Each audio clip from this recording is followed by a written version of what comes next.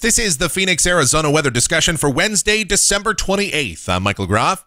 A mild day today and tomorrow, but then some forecast uncertainty starts to come into the mix. Unsettled weather appears likely this weekend, but just how much rain we get, that's very much up in the air.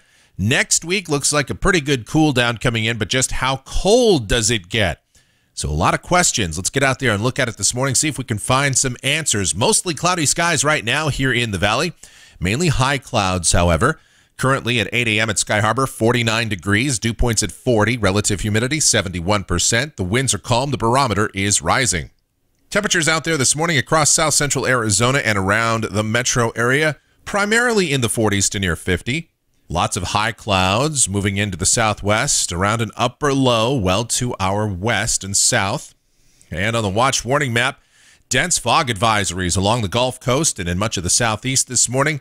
Some winter weather concerns in parts of New England and up into northern Maine, as well as across the Rockies. On the convective outlook, there's a marginal risk of severe weather today for places like Pine Bluff, Arkansas, heading over toward Tupelo and into the Muscle Shoals area. Thunder also possible across much of the southeast along an old frontal boundary down there. And as far as our weather, let's talk about it. Let's see if we can find some answers to these complicated questions as we take a look at the models. This is the GFS, the 06Z run, valid at 5 o'clock Mountain Standard Time today.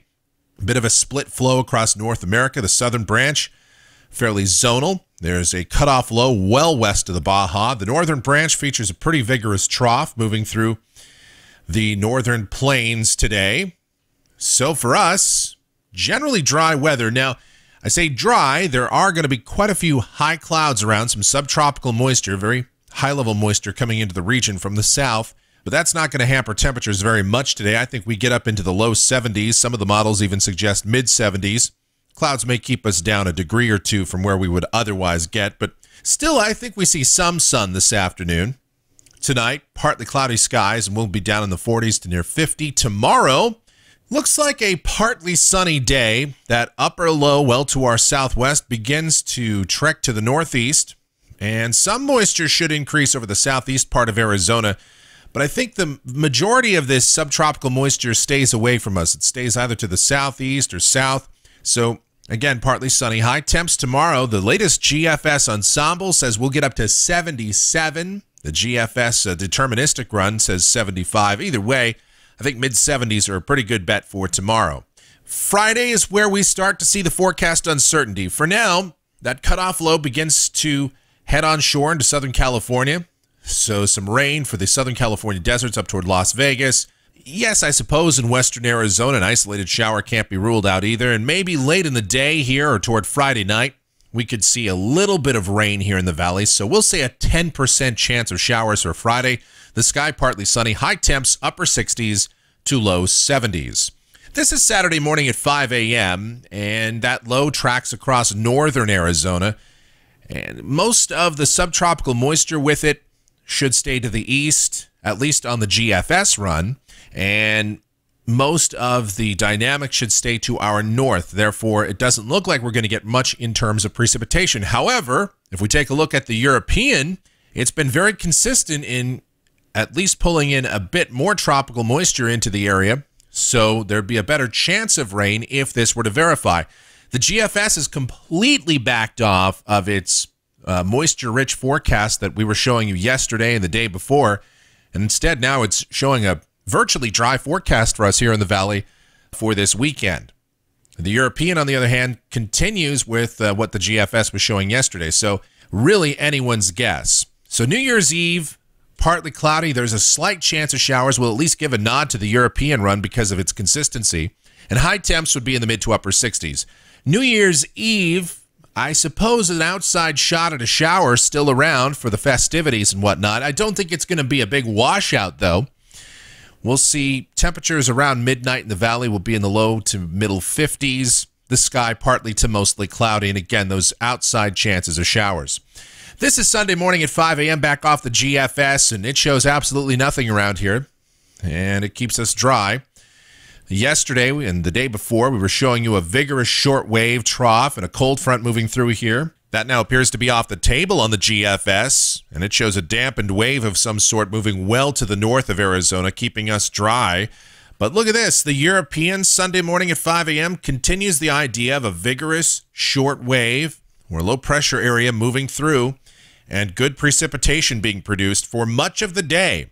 So what model do you believe? What forecast do you go with? For now, we're going to go with the more consistent European, at least lean in that direction, and say a chance of showers, a 30% chance of rain New Year's Day, starting in the morning hours. And I think that decreases through the day, but high temps may well be in the morning, low 60s, and much of the day we spend in the 50s. Then as we head toward Monday, we'll say mostly sunny skies here. High temps mainly in the upper 50s to low 60s, partly sunny on Tuesday. High temps upper 50s to low 60s, and we should stay dry those days for now. And then the model differences continue as we go out to a week from today. This is Wednesday, January 4th. The GFS depicts a pretty cold vortex over southeast Ontario, plenty of Arctic air spilling south into the nation's midsection and east, as well as all the way down to the deep south. We would be mild and dry in this scenario. But the European has a broad, long wave trough developing across basically the entire contiguous United States, and it shows a good trough headed our way here in the west. And we'd be much cooler with possible unsettled weather in this scenario. The main differences in the two models appear to be how they handle a developing split flow across North America and how they eventually evolve these various shortwave features that are moving through and the inevitable long wave patterns. So we'll have to see. This is the end of the forecast period. We'll just skip out here to that. Friday, January 6th, the GFS comes back around to the idea of general long wave troughing across the U.S., and the European is very similar, except for the fact the European is much colder and shows more vigorous features than does the GFS. So either way, I think next week we cool down some. I don't think we're going to be super cold, but high temps should be below seasonal averages, probably somewhere in the upper 50s to low 60s, lows mainly in the 40s, with some possibility of unsettled weather in here by the middle part of next week. But so many questions still left up in the air. I'll show you the numbers off the European temperatures for next week. If these were right, that would be a very cold week, a high of 49 for next Wednesday. I don't think it's that cold, but the GFS ensemble numbers are equally as ridiculous the other way. So we'll just have to see for now. A lot of questions going forward. I'm sorry that we can't answer more of them, but model madness and a very chaotic weather pattern shaping up over the next week or so. So we'll see what we can find out as we go forward. That's a look at the Phoenix, Arizona weather discussion for today.